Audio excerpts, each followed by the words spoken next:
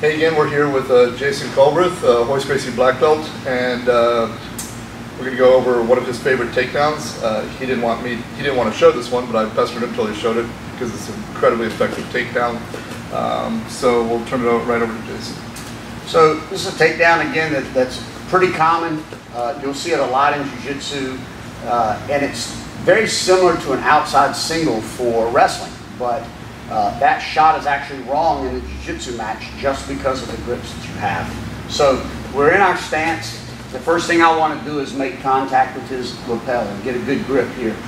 Once I have the grip here, I want to lower and I want to shoot directly at his leg. I'm not swinging outside because if he has this grip and I go outside, he can hold me off. But he can't stop me from going down. So what I'm going to do is lower my level and pull him forward. As I pull, I'm pulling myself to him. I'm not really thinking about pulling him, I'm thinking about pulling me. So I lower, I pull, and I catch his leg. I turn so that I'm 90 degrees, and now I pull across.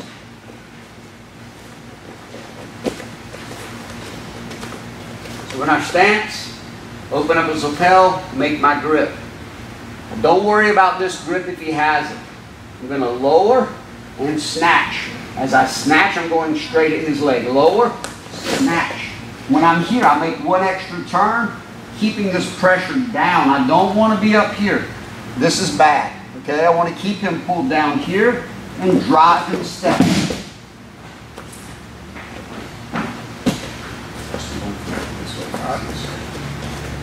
Then I'm in, I make my grips. I'm here. I don't really care what his foot position is. So from here, I'm going to lower and drive. And that's the way it happens.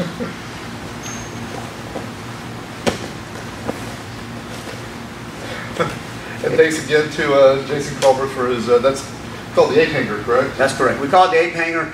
I consider it one of the safest takedowns to use, so the risk is very minimal.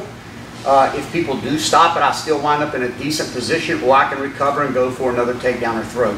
So right now, go practice this, drill it, and just think about going low in on that leg and shooting straight at the knee.